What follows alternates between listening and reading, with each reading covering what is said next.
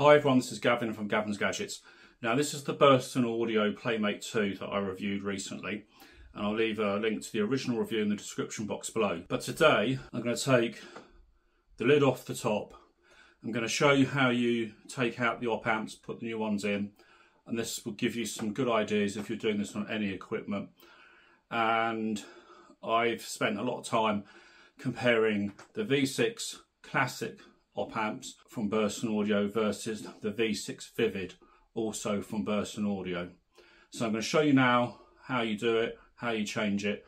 Then I'm going to talk about the sound quality between the two different devices. Obviously, first of all, no power, and you have 4 screws here. Don't mix the back from the front, and you simply unscrew 4 screws here.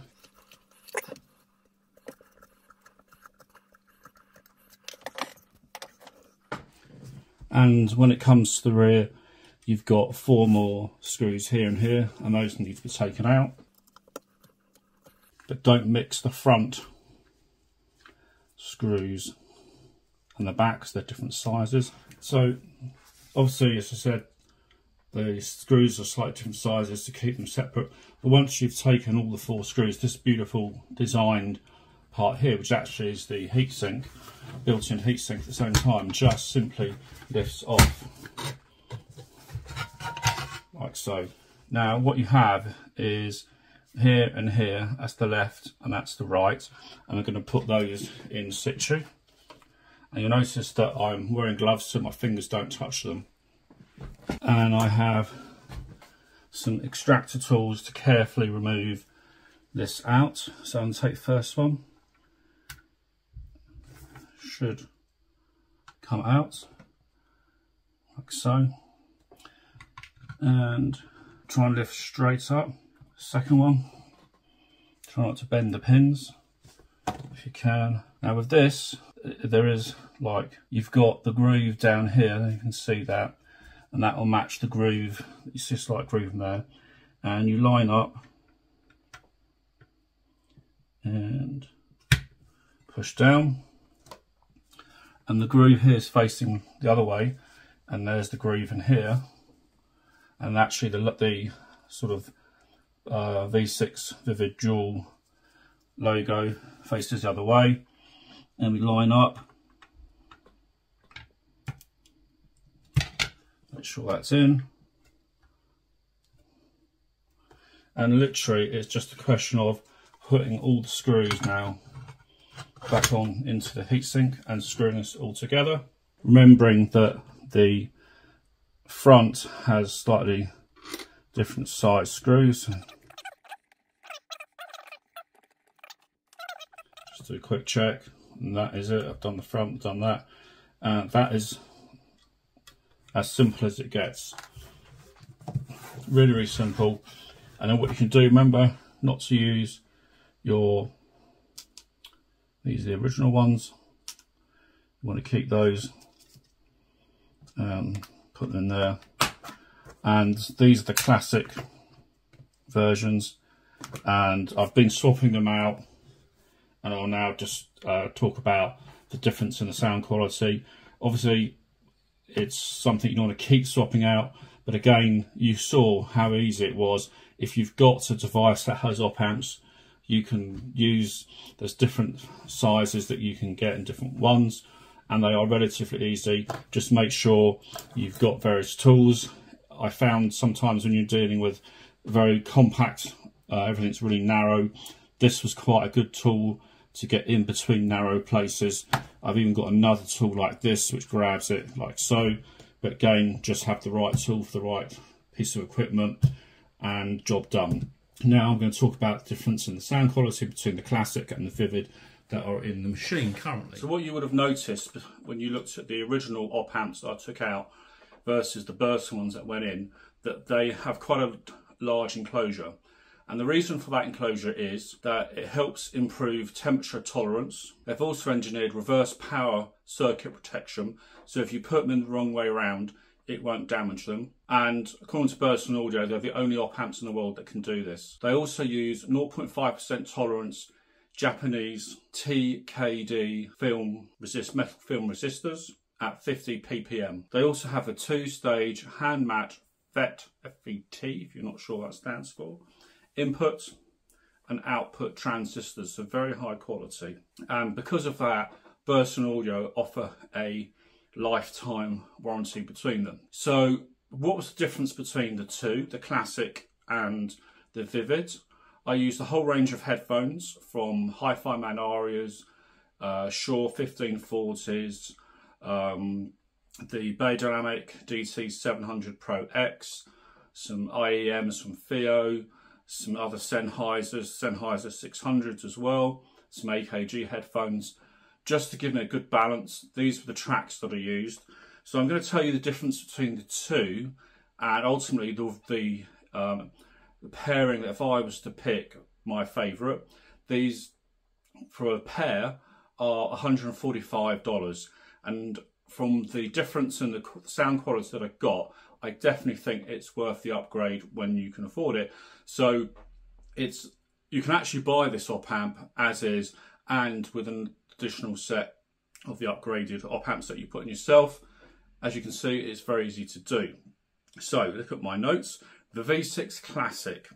So I would describe this with it's got a lovely old school tube amp, warm sound, with jazz in particular, absolutely phenomenal. So if you're jazz and classical, the V6 Classic is just sublime. It's got a rich warm sound, as I said. It increases the bass over the standard op amps are in there. The trebles is slightly brighter, but not too bright, and you get a really wide sound stage. If you're listening to, I found on some very heavy rock tracks, some of the rock tracks, sometimes the bass wasn't quite to my liking, wasn't quite right. There was it's like distorted bass, but it wasn't. But you get that with a tube amp. When you're listening to some of the tube amps, that's that kind of sound you get. But as I said, with acoustic music, with vocals, instrumental, classical, absolutely fantastic. And it really has that tube amp sound, which from a modern machine is just divine. It's a very softy and airy sound, but again, it's got, I don't know, it's just really engaged you in the music. So if you've got headphones or equipment that's very dry and neutral, this is actually quite a good pairing to go with the Classic. It brings the artists or the singers much closer to you, so you get that real sense of presence when you're listening to them. And it's like that, you know, you've got them in the room next to you as well. So I was very, very, very, very impressed with the Classic, and I thought, wow. And the Classics were the first that I put in, and I thought, I just don't understand why you'd need the Vivid. So let me describe the Vivid op amps from Burson. These are really amazing. I mean, really amazing as well. They have a huge, what I would call detailed and dynamic sound, a huge dynamic range, very transparent. So with a lot of headphones I tried, just open them up really well. The Playmate too is just phenomenal, I've got to say, with these Vivid amps. You get a really, the sound stage comes alive. You've got more staging with the sound stage, or for like a 3D sound. It's a slightly warmer sound again, but nowhere near as warm as the Classics. So definitely not too warm. It has tighter and better bass over the Classic. The bass is very dynamic and engaging. So it's for me, I felt like I was toe tapping. It's very crisp, you know, it's very precise as well, but at the same time adds a lot of musicality to the music. I mean, the Playmate 2 is a very musical device as it is, but this just adds to your engagement, and you really feel swept into the music, and you don't want to stop listening to it. And it's a more transparent op amp versus the Classic. Because it's more detailed, it has a very dark background, which you might like. It's very precise. It works well with IEMs in that sense. It gives more, say, on the soundstage, you've got more of a 3D.